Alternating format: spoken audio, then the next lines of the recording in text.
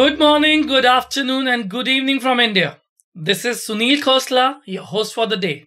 A very warm welcome and thanks to all of you joining us from across the globe for the very first episode of Global PayTech Podcast. The PayTech Podcast is presented to you by AGS Horizon. This podcast series would host some of the leading individuals from payments, fintech, innovation, and global synergies.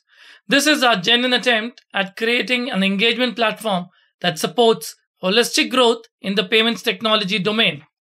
Let's look at our guest for the day. We have a very special gentleman to kickstart this exciting journey. Please welcome Mr. Stewart Beck joining us from Canada. Stewart is the president and CEO of the Asia Pacific Foundation Canada and is a well-known figure in the diplomatic circle, having served as the Canadian High Commissionaire to India with concurrent accreditation to the Kingdom of Bhutan and Nepal. Let's hear from the great man himself. Thank you, Stewart, for gracing our inaugural podcast with your presence. Our listeners are very eager to know more about you. Over to you now. Well, thank you very much, Sunil. It's a pleasure to be here with you and to share a few minutes to talk about India. Just some background on myself. I might have been a High Commissioner to India, but I spent 32 years of my career as a Trade Commissioner. And at the very beginning, I opened Canada's trade office in Silicon Valley. So innovation and technology have been a very important part of my career over the many years. Wow. Further proof that we've got the perfect guest for our inaugural episode. Indeed, technology and innovation are two greatest engines for bringing positive change and are the building blocks of AGS Horizon as well. Before we get on with the topic of the day, Stewart, you were the Canadian High Commissioner to India for 4 years. And I'm sure our listeners would be as excited as I am to know about your experience here in India. The things you learned from, and any particular thing you miss about India the most. Well, Sunil, I have to say, India was a fabulous assignment for me. I had spent, as I said, 30 years or 28 years at that point in time in the Foreign Service. And I had spent the first part of my career in the United States. And then I spent 8 years in Greater China. And then coming to India, I was often asked, what's the difference between China and India? And as much as I enjoyed my experience, the 4 years in Taiwan was a fabulous experience, and 4 years in Shanghai, there's a big difference between China and India, as you can imagine. Not just the cultural dimensions, but India, was behind China in many ways in the infrastructure space. But there's a big difference in the context of how people approach things. And what I really enjoyed about my time in India is the openness and the friendship that you develop with the people that you work with here. It's not that you don't have friendships in a place like China. It's just a different type of relationship between the political relationship and you have the party and you have the bureaucracy, and it's much more difficult to get to know and understand people the same way that you can in India. I often tell people, the best advice that was given to me by one of my predecessors was, go to book launches, because at book launches, you get to meet ministers and senior bureaucrats and people, and they like to talk and laugh and have a good time. And I had so many great evenings at different receptions where you could talk politics, but you could also talk about your family. So India was really a wonderful experience from that perspective. And I take that away, and it's really, I miss the friendships that I have. And over 4 years, I still communicate with those people that I met almost weekly and staying in touch. And that's in some ways the difference between China and India. It's not that China isn't friendly, it's just harder to make the same types of friendships. That's all. Stewart, it's no surprise then that you then joined Asia Pacific Canada, extending your relationship with the geography. And we know how great this organization is. Throw some light on APF as an organization, its functionalities, and its objectives. So the Asia Pacific Foundation of Canada was set up in the mid-'80s by the current Prime Minister's father, Pierre Trudeau. At that point in time, I think if you remember, Japan was having a growing influence in the context of North America. And the foundation was set up just to basically bring the attention of the importance of Asia to the Canadian public. And it was set up under an act of legislation, an act of parliament, I should say. So we're a legislative body. We are an arm's length organization from the Canadian government, but the sole purpose of what we do is really to be a catalyst for engagement with Asia, all of Asia, not just with any one particular country, and also to be able to bring an understanding of different cultures and how people operate. So it's economic, and fundamentally we look at economic issues and how we build our economic relationships. But now, because of what's happening globally, we're looking at the geopolitical, geostrategic relationships and how can Canada navigate that in the context of the importance of Asia, which is kind of fundamentally over the next 2 decades or 3 decades, the most important part of the world for people to understand. How do you see then the relationship between Canada and Asian countries developing over the next 3 years? Well, I think it's a very timely question, Sunil, because when you take a look at Asia right now, a lot of it's being defined by the relationship between the United States and China. And you have to look at Asia through those eyes to a certain degree. For Canada, United States is our largest trading partner. It's right next door. We have this friendship that we've had for many, many, many, many, many years. It's just a reality of our existence. And China, of course, is our second largest trading partner. So now we're in a situation where we have to kind of navigate what I would say are dueling superpowers. So for Canada, what we need to understand is how to diversify into the region and build not that we don't have strong relationships already with countries in Asia, but how do we build those in a way that will benefit us, not just economically, but politically? And so over the next 3 years, the diversification strategy will be quite fundamental. India, of course, plays a very important role in Canada's diversification strategy. And over the course of the 4 years that I was in India, it was how we built those relationships. Particularly in critical areas such as food security, energy security, infrastructure, education. And that we can do across other countries in Asia as well, particularly in the context of some of the key issues facing the world right now: climate change, environmental remediation, food security.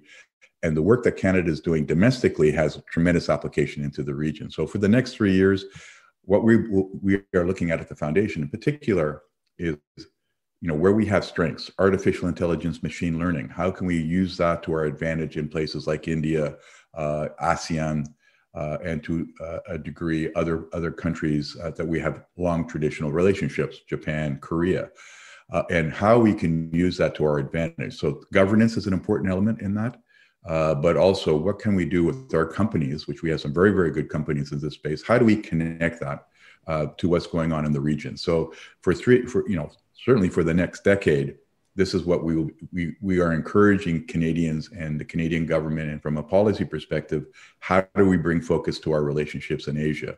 That's going to be critical. The second thing is the reverse of that. And Canada's historical immigration patterns have been from Europe, the UK, obviously. But if you take a look at the last 10 years, our 3 largest source countries are from Asia. So it's the Philippines, India, and Japan. And over the last 10 years, it's been bouncing back and forth between the 3 countries as to which one is number one. So our country is changing in many, many ways. The face of the country, quite frankly, is changing in many ways. And one of the things that we need to do in the role of the foundation here is to build Asia competence within Canada's own domestic fabric. And we spend quite a bit of time and effort on doing that, is really educating people to what is the reality of Asia and how we can better connect to it. Absolutely wonderful, Stewart. The 3 keywords that I've picked is diversification, climate change, and Asia competency. I'm happy to know that India can be a good partner for this.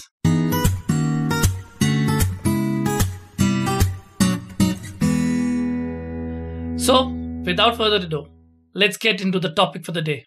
That is, the Indian market and its infinite possibilities for global technology startups. As we all know, India, with its sheer size and population, is a fantastic growth prospect for organizations across the globe. And over the last few years, we have seen an incredible surge in international brands making headway into India. Just like any other market, India also presents its own unique sets of challenges, and it's pivotal to be well versed with such challenges before devising the right strategy. And we have the perfect man to lead the conversation on the topic. To start off the discussions, let me ask you the three advices you will give to any organization planning to enter the Indian market. Well, Sunil, I'll be perfectly honest. India is not the easiest market for Canadian companies in particular to enter after so many years being focused on the United States, where it's the same. I won't call it the same culture because it's not essentially the same culture, but the same legal system. It's very easy to get to from a transportation perspective. Just the sense of doing and ease of doing business, distribution and whatever it comes quite easily to Canadian companies. So if you take a look at India, it's much more complex and much more difficult for a variety of different reasons. But I always say there's three things that are important for anybody coming into the Indian market. First is planning. Okay, so it's the three P's essentially. The first is planning. The second is patience. And the third is perseverance. Okay, and I'll break that out into the three. So from a planning perspective, you just can't come to India and say, okay, I'm going to set up shop and do business. It doesn't work that way. You need to really understand and you need to develop relationships to be able to fully understand what's involved in the market. Because as you know, Tamil Nadu is very different than Kerala, and Kerala is very different than Gujarat, and Gujarat is very different than West Bengal. So you have a huge country with very different cultures and different business practices running across the country. So if you are coming into India, you really have to plan your thinking and take a look at it and understand how best to approach it. And it's hard to do that on your own. So there's a fourth P, which I would put into this, and I think we'll probably talk about it a little later anyway, but it's partnership. So understanding how you go into the market, you really need to have a docent or a guide or a partner to help you go through the process. On perseverance, there are lots of hurdles and challenges going into an Indian market. So it's huge. The opportunity is enormous. The numbers are staggering these days. The growth rates that are happening in India are remarkable. But you're not going to be successful right at the outset. So you have to be able to have the financial wherewithal and the stamina to persevere a lot of the hurdles that you're going to encounter. And that's important. And again, when companies would come to Delhi and we'd have a conversation, I'd say, you have to have the appetite for this. But I can tell you, if you do, and you're willing to make those investments and persevere, you will be very successful and you'll be very satisfied with the results. And then on the final area, it's, we're talking about patience, because it takes time. And I've seen one company in particular, which had a wonderful product. They persevered and they were patient. And it really took them from the time that they started in the market until they were ultimately successful, about 5 years. Okay. And now that they're in the market and they've been that patient, they're beginning to reap the benefits. So there's a difference between perseverance and patience. Patience is to be able to say, there are going to be lots of hurdles that I'm going to encounter, lots of setbacks. But if I'm patient and I have the right partners, I'll be able to overcome this. I'm sure soon students in B schools will be studying 4 P's of business expansion by Stewart Beck. And it is the fourth P that you added, partnership, that I would focus on next. It's an area that needs careful consideration when you are setting up shop in a new country. Do you go solo, or do you find the right partner and venture together? How do you make that decision? Well, I have to say, Sunil, my own view, and this is over, as I said, 32 years of experience as a trade commissioner. It's always difficult unless you're in a market like the United States, because the trade back and forth across the border is essentially one market. But when you go into foreign markets, truly foreign markets outside of North America, to go into those markets and sell through traditional distribution channels is very difficult. So you have to really understand the importance of having a partner to be successful in a certain market. So in the case of India, if you're a tech startup, most tech companies coming out of Canada are quite small. They don't necessarily have the financial wherewithal. So it's really important that they understand what they have to offer and who would be the right partner for them to explore the opportunities. And as you know, in India, you have large family houses and large companies that cut across a number of different sectors. So if you are, and I'll take an example, a clean tech company that does water remediation or any variety of different areas for water, because water is such a critical resource for India.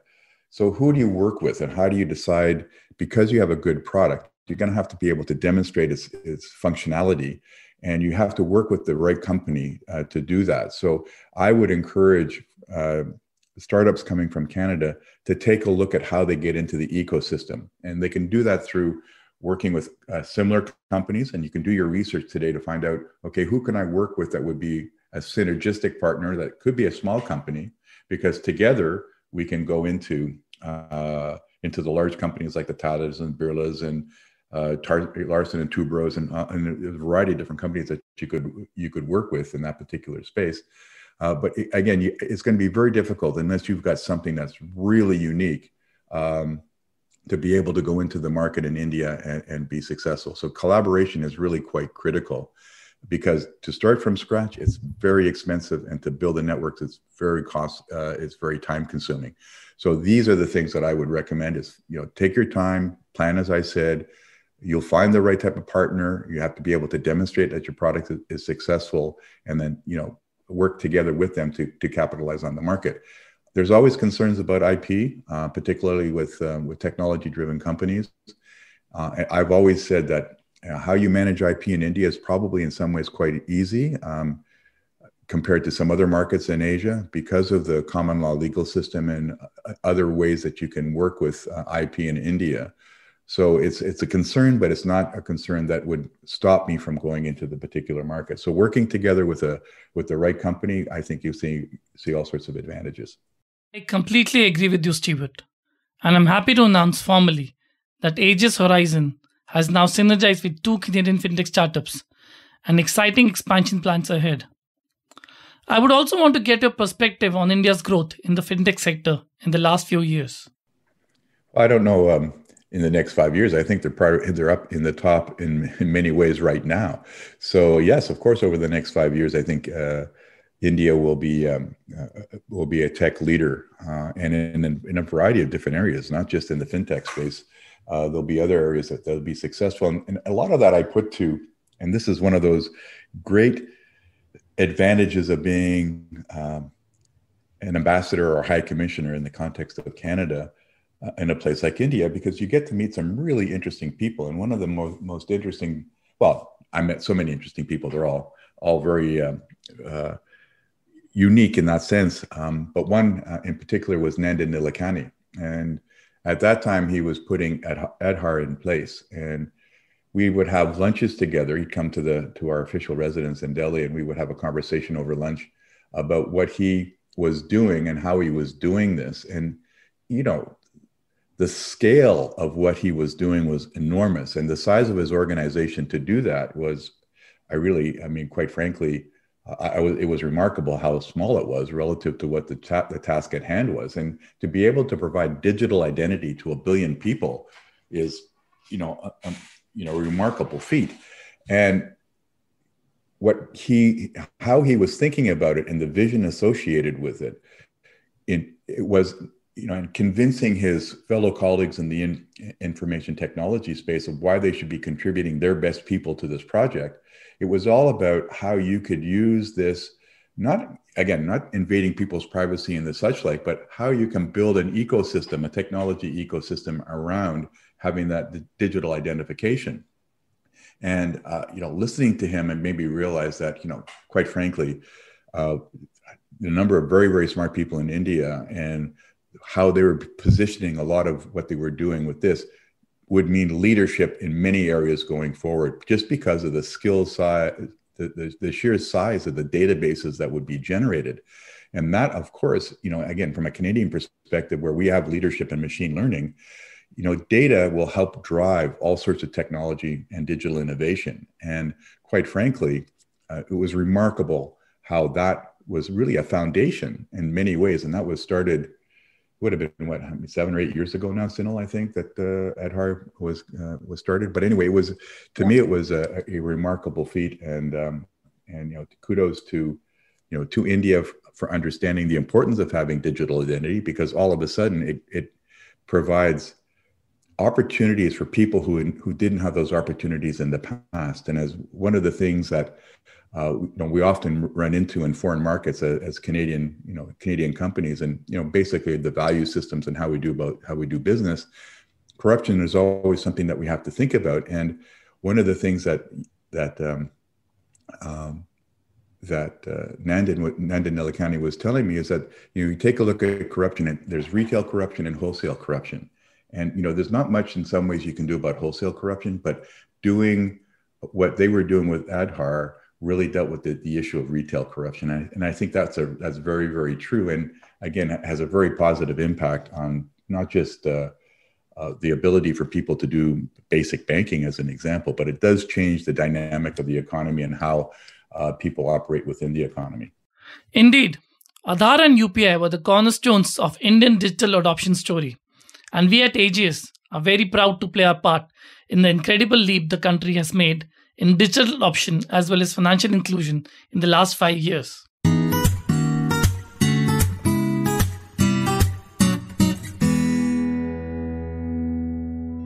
Hope you're having a good time listening to the first episode of Global PayTech Podcast Series. The conversation would continue, and you can catch it from episode 1, part 2 on the AGS Horizon channel. If you liked what you heard, please like the podcast and subscribe to our channel. And if you have any suggestions, we would love to hear from you. Leave a comment below or reach out to us through our social media handles. All links are given in the description. Catch you there in part 2. And it's a cut.